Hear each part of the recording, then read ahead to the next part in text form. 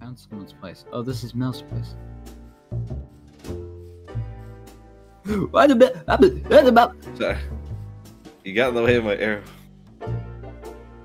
Holy shit.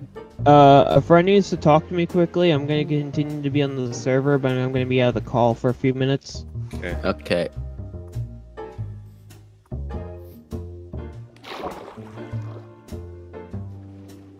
The bees. Keegan, where are you? I'm still at my house. I'm making. Does this nether portal go to your house? That's fine. Yes.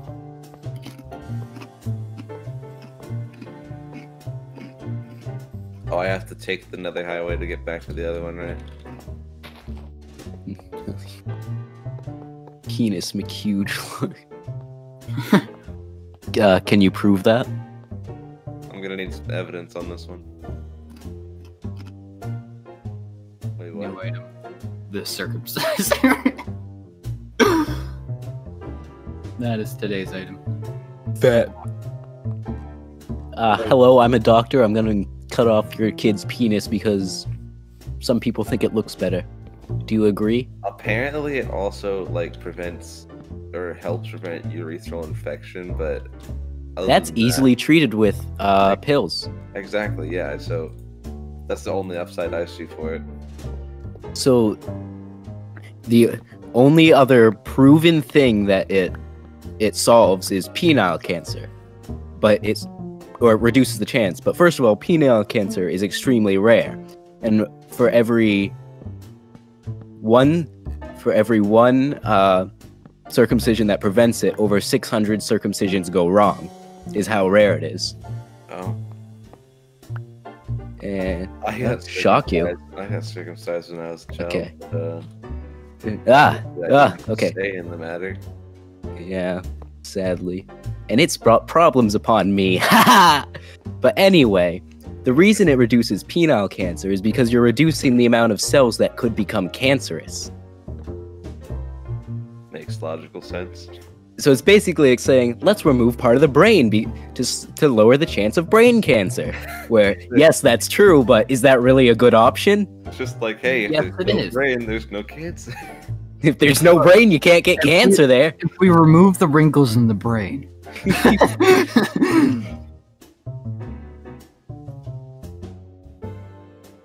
Oh my god, didn't we do that last episode? You were Oh, like, that's what my whole basis on this was. I was vaguely making circumcision jokes. Oh, I had no idea that's what you were going for. I'm going to cut all of this out.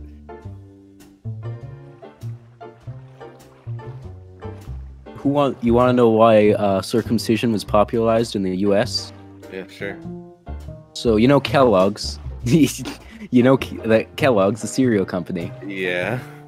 So the creator of that heavily endorsed it, circumcision, in both males and females, and ways he wanted it to be done with like chemicals and stuff and burning it off.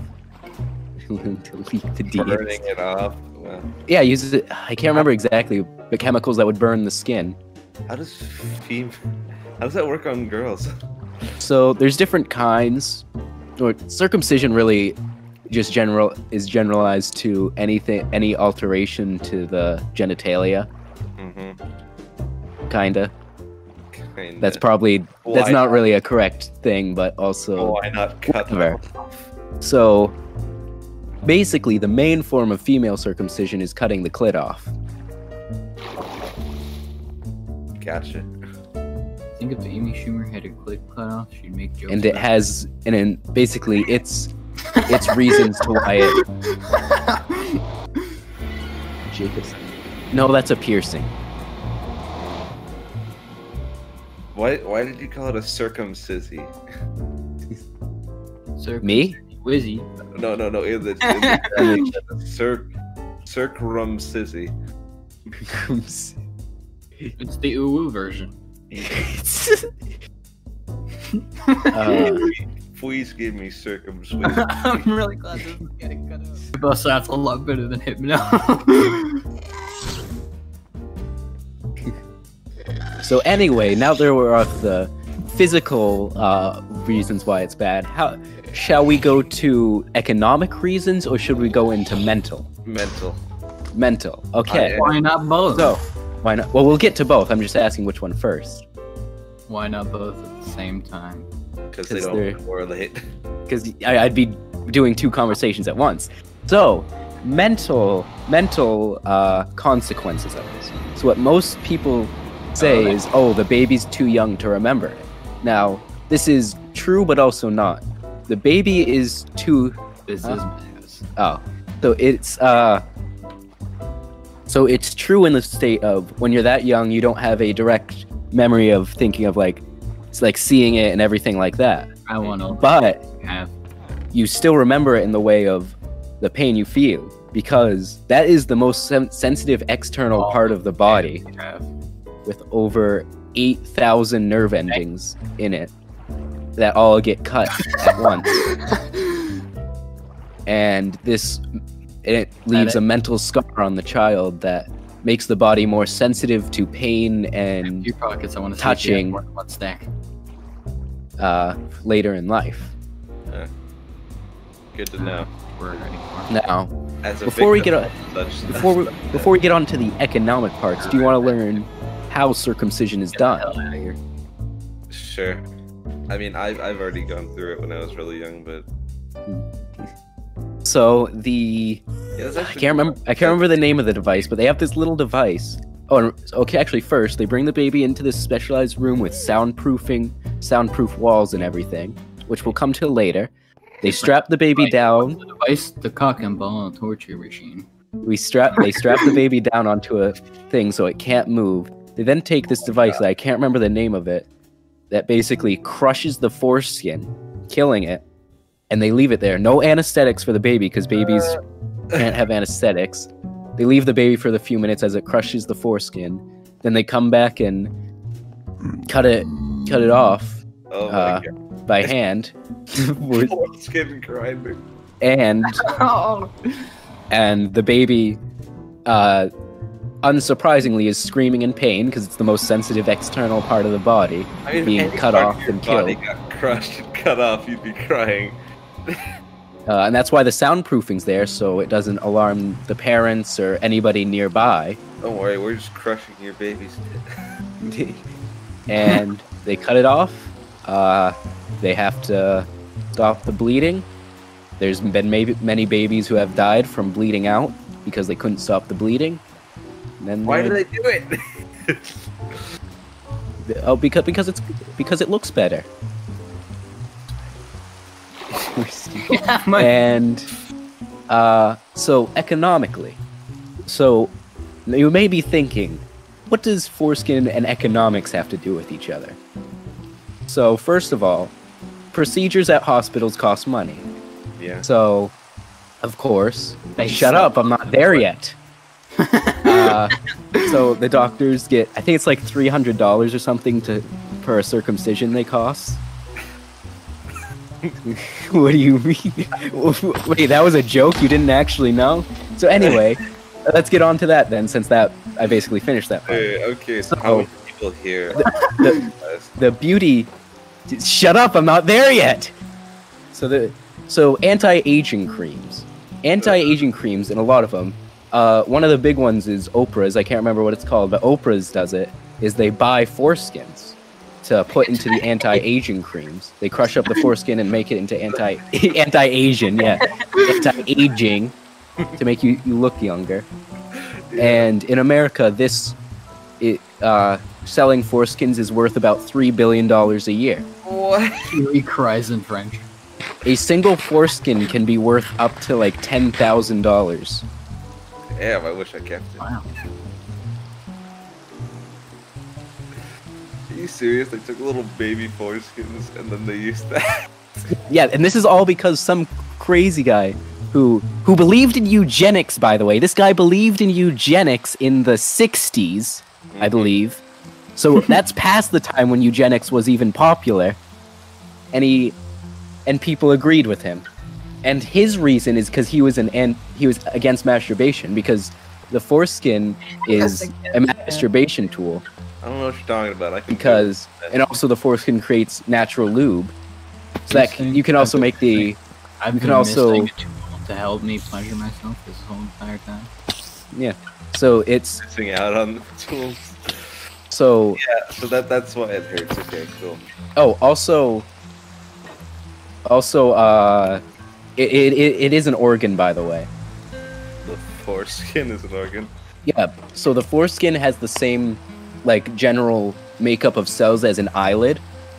So the head of the penis is supposed to stay moist as always. Yeah, babies are organ donors because the parents said so. Yeah, and if you think about it, they do this because people say it. Or keep in mind that this is mostly an American, Jewish, and Muslim thing. Those three. Most other first world countries. Most other first world countries don't do this. They think it's bad. Well, I mean, of course they do, because it's anti-Asian cream. Anti-Asian. Kiwi, you wouldn't like this.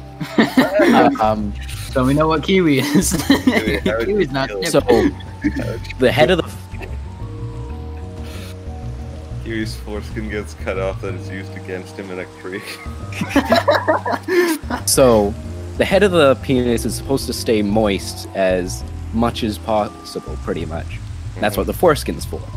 But when you cut that off and it dries out, the nerve endings that you have left in the head actually, I can't remember what it's called, but it's a process which the nerve endings get really hard and unsensitive.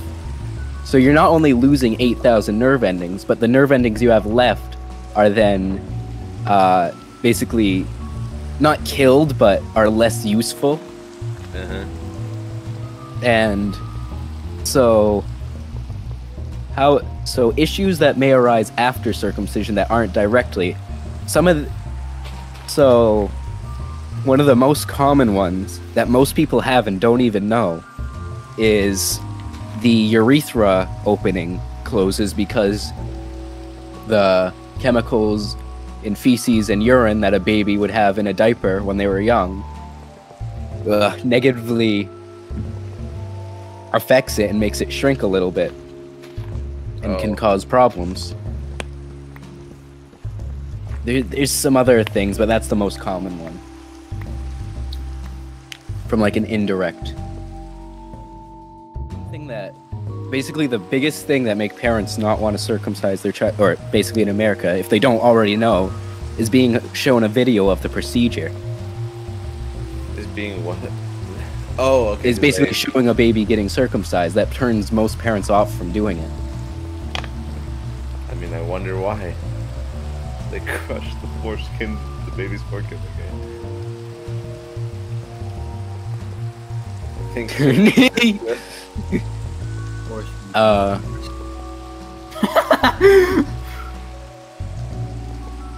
Yeah, I confronted my mother about it because it got brought up for some reason, and I said something, but she basically said we did it because it looks like they didn't even believe in the parts where like provides pseudo health benefits or something like that. Yeah, there's actually I can explain those. So what it's basically STDs are lower.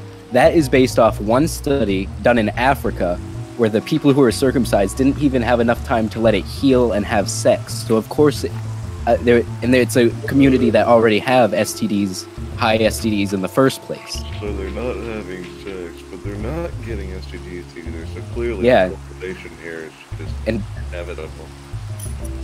You know what this is proof?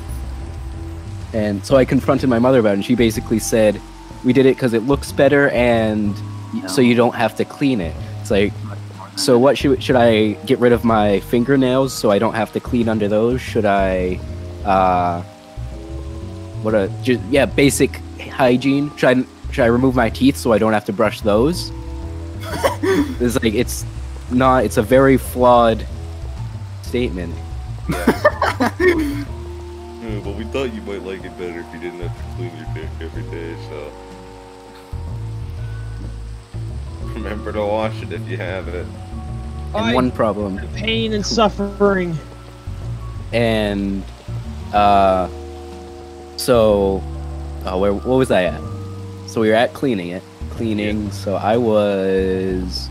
Oh yeah. Oh, Chris yeah. has no Okay. idea what this So- conversation is about. Yeah, he missed this entire thing. So within the past, I think like 20 years, circumcision in America has been going down. I think we're at 70% of boys are. 70. So it's going down, so I consider that good. But one issue that is arising is parents don't know how to treat it. Treat what? So that, like how to, like when they're a child, like how to teach them how to clean it and stuff like that. So what's the issue is the parents are accidentally damaging it and damaging the child's penis What? because they haven't been taught. Chris, you've missed most of it, but we're talking about circumcision. Oh, okay. Most of this will be cut out anyways. Will it But Mostly because of today's item. not on my video. But so they don't know how. So like one thing is the foreskin is not supposed to retract until usually puberty. But most parents try to force it and peel it back, but the foreskin peel until it back? puberty is fused to the head of the penis. Actually, that's another thing with circumcision. Is that it is fused together, so they also have to cut around there too. God, you're making me wince. Yeah, it's not a fun topic. No, it's not. And actually, in 1990 something, I believe, in America, the female circumcision was banned because it was considered a violation of human rights to alter the female genitalia. Yes, of course. But they didn't do anything for the males, where it's pretty similar with what you're doing. Males don't have human rights. Yeah, right.